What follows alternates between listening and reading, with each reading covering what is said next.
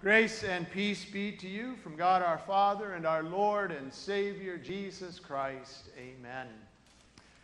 Dear friends in Christ, it is Independence Day weekend, and this coming Tuesday our nation celebrates, if my math is correct, its 241st birthday.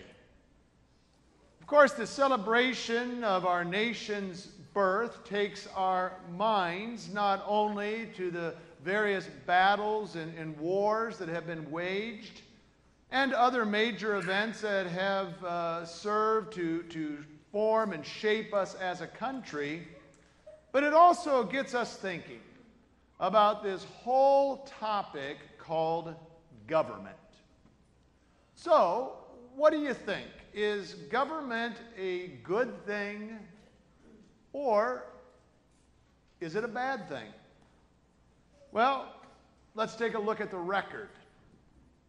Government waste, pork barrel spending, gridlock, uncontrolled deficit spending, unmanageable bureaucracy, entitlement abuses, outright fraud in some cases, ethics violations, special interest groups, powerful lobbyists, higher taxes, illegal immigrants, health care, partisan bickering, and the list goes on and on. And if that isn't bad enough, the lack of civility in our political discourse today seems to have reached an all-time high. Certainly, one way to, spoil a dinner party or even end a friendship is to talk politics. But we must talk politics here today. Why? Well, because believe it or not, God's Word has something to say about government and all the politics that come with government. And friends, what God's Word has to say about it all, well, it just might surprise you. You see, the Word of God that we're going to meditate upon here today is our epistle reading from Romans chapter 13. And you know, given the political climate that exists in our country today, you got to admit, this is a pretty difficult text for us to deal with. Listen again to what God's Word says here. Romans chapter 13, verse 1, let every person be subject to the governing authorities. For there is no authority except from God, and those that exist have been instituted by God. Yes, you read that correctly. This thing called government that so often brings, all kinds of emotion and debate is actually an institution that God Himself created. Sort of shocking, isn't it? And you know, if that verse doesn't get your attention, then I guarantee you that verses 6 and 7 most certainly will. Picking it up there at verse 6, it says, for because of this, that is, because of this thing called government, you also pay taxes. For the authorities are ministers of God, attending to this very thing. Pay to all what is owed to them. Taxes to whom taxes are owed. Revenue to whom revenue is owed. Respect to whom respect is owed. Honor to whom honor is owed. Needless to say, these are some very challenging words for us. So how do we make sense of all of this? Well, we can start by providing some context to Romans chapter 13. When the Apostle Paul wrote the words here of our text, you know, he was writing to the church there at Rome. And Rome, you see, well, it was the Washington, D.C. of that day. At that time, the Roman government was, at best, it was tolerant of the Christian movement. Actually, a few years after Paul had written his letter, The Roman government, under the reign of Emperor Nero, engaged in wholesale persecution of those who called themselves Christian.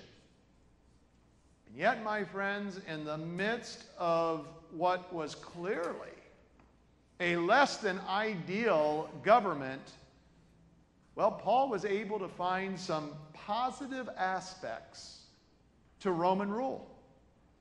Like, for example, the fact that they provided safe travel on the roads and on the seas, which was actually very beneficial and important to Paul in carrying out his missionary journeys.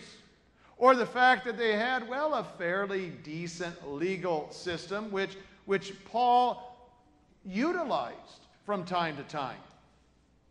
Well, my friends, in that same spirit, we too have enjoyed many blessings from the government of which we live under, whether we agree with its policies or not. Like the Apostle Paul, we too can be thankful for things like an extensive transportation network that our government has established here in this nation, as well as a decent legal system.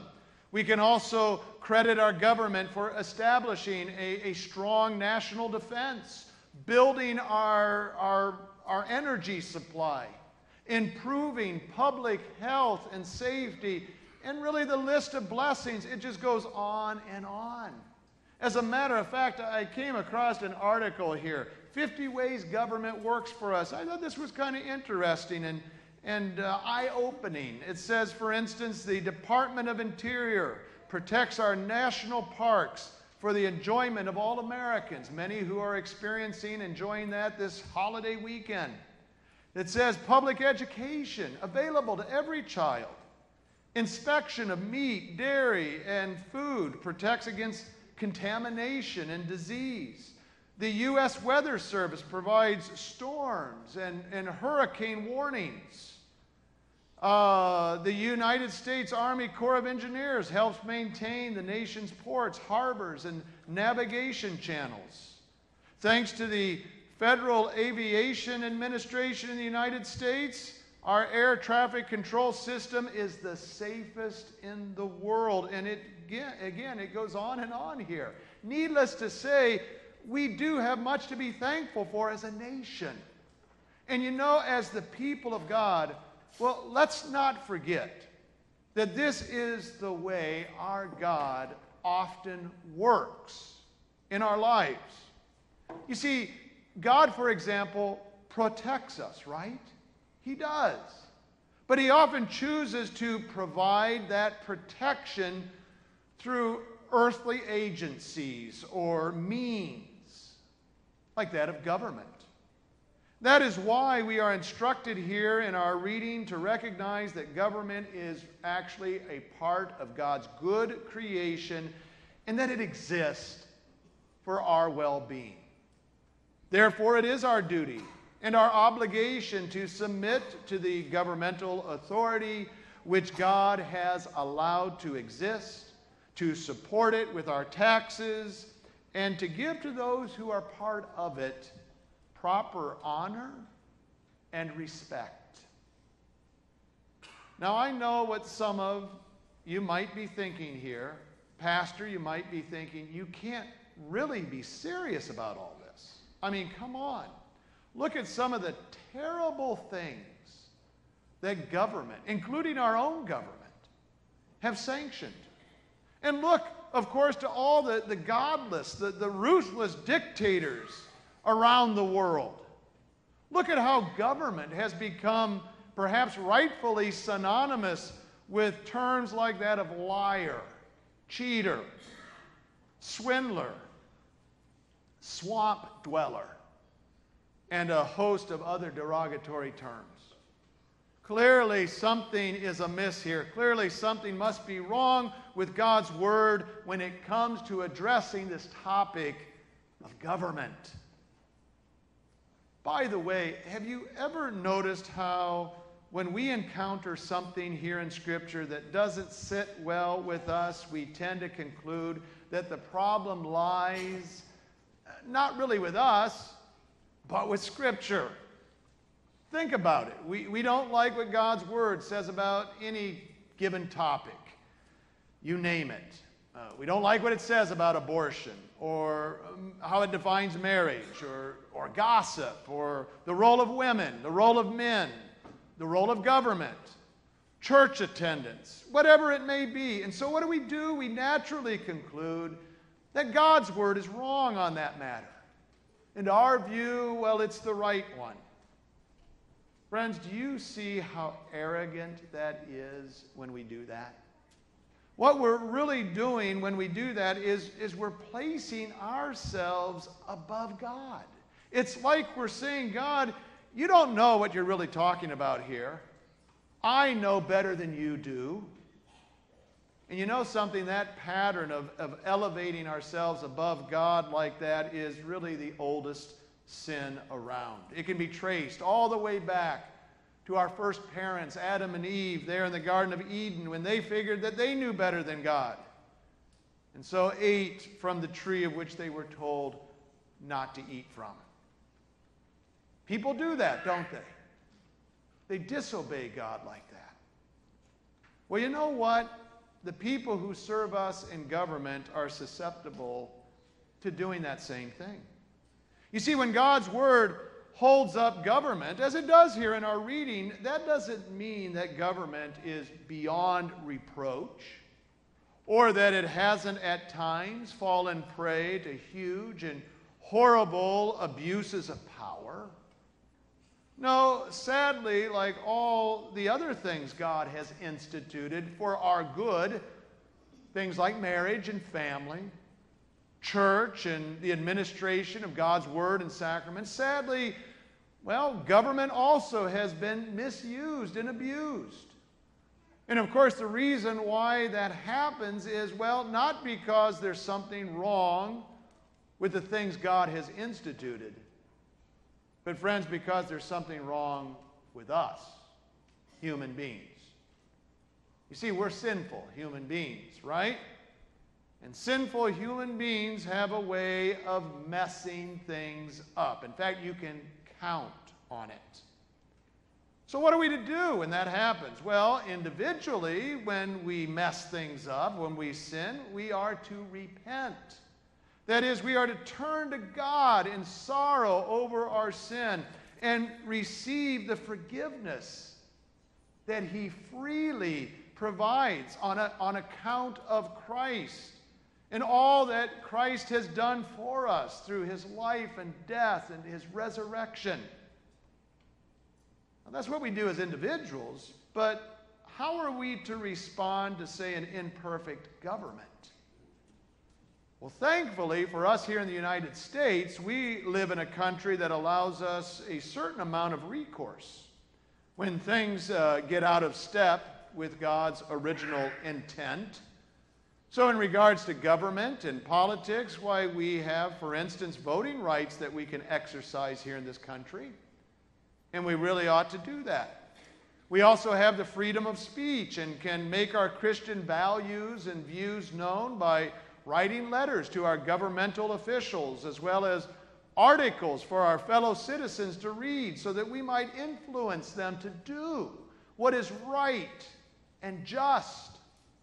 Furthermore, the First Amendment of the Constitution grants the right of people to what? To peaceably assemble, so that our collective voice as God's people can be magnified in this country.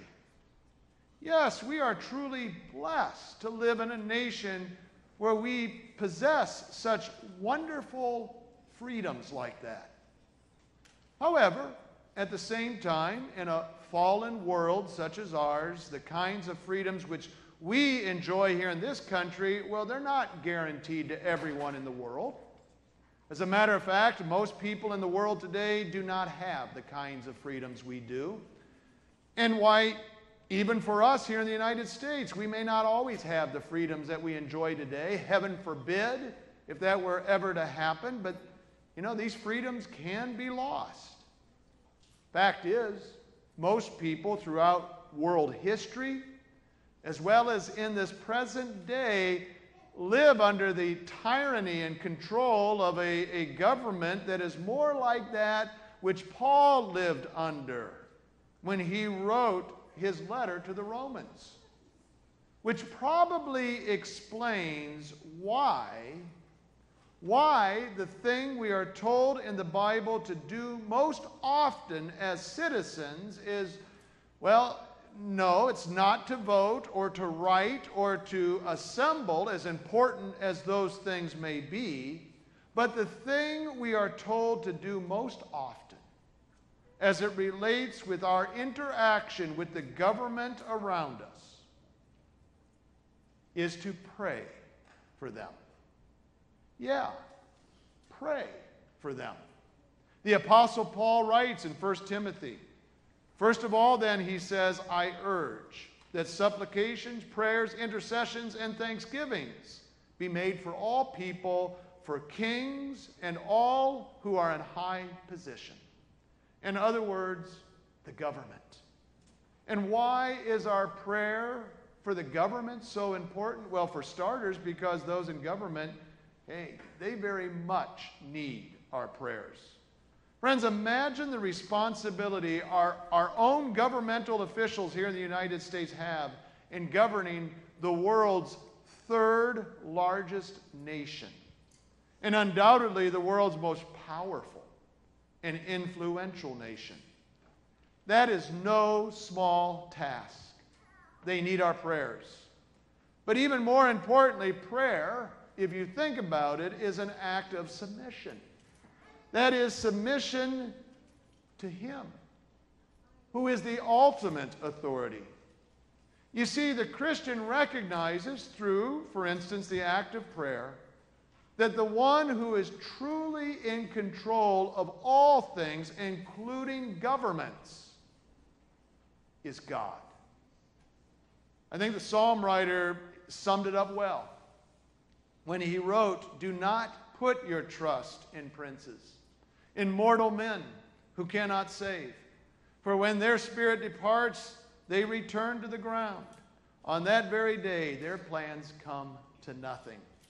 But the psalm writer goes on to say, blessed is the one whose help is the God of Jacob, whose hope is in the Lord his God, the maker of heaven and earth, the one who remains faithful forever. May the eternal God, the one who remains faithful forever, continue to bless these United States of America and all nations and all governments of this earth. Amen. And now may the peace of God, which surpasses all understanding, guard our hearts and our minds in Christ Jesus our Lord. Amen.